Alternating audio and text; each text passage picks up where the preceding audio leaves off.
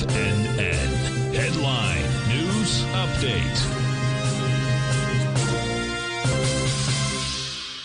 Okay, folks, Larry Pesavento for TFNN. Looking at the cash S&P here for today, and as you can see, we've had a nice little ABCD type rally. We've made a 382 off of the high that we made back here on the 13th. You notice the perfect ABC to pull back exactly at 786, just same in the futures, just like in the cash, and that's what we're looking at right here. When we close below here, folks, it's not going to be a good sign. If you remember, we've been watching this thing for a very long time, and all we have to do now is to switch up here to the daily chart, and you'll see we have this giant island reversal with this little quiet day today with a 382 rally. If we close below here, your first objective is down here. When you get below here, there's going to be big trouble in River City. We're already seeing that, excuse me, folks, in the Russell, and also the Dow Jones Industrial Average are lagging quite badly. Now, remember, what I'm looking at here is nothing to do with fundamentals, folks. I have no idea what the fundamentals are. I've never professed to do that, but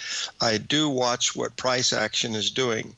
What we're going to be doing when we come back from the first break is to go over some of these trades that we were looking at today. We had a big 382 in gold, and we had some nice, really great trade in treasury bonds, and also in the crude oil, things that we had planned ahead of time, that these videos went out like several hours before it happened. One was this crude oil was as it was happening, but the others were pretty much set up, and they're just based on the number sequences that we look at when we're watching these patterns unfold. So we have to remember that it's not 100%. You're shooting for maybe, if you're lucky, you'll be right 6 out of 10 times, 1 or 2 break-evens and 3 losses.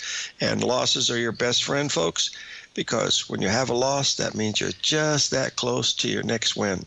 Just like in baseball, if you strike out 3 times, you're just that close, you know, to hitting that home run. And we're not looking for home runs. We're looking for singles and doubles. You know, Pete Rose and Cal Ripken made history, and LaRose never got into the Baseball Hall of Fame, but that's all you have to do is to focus on your risk, not what you risk. Let's take a break, and we'll be right back, folks.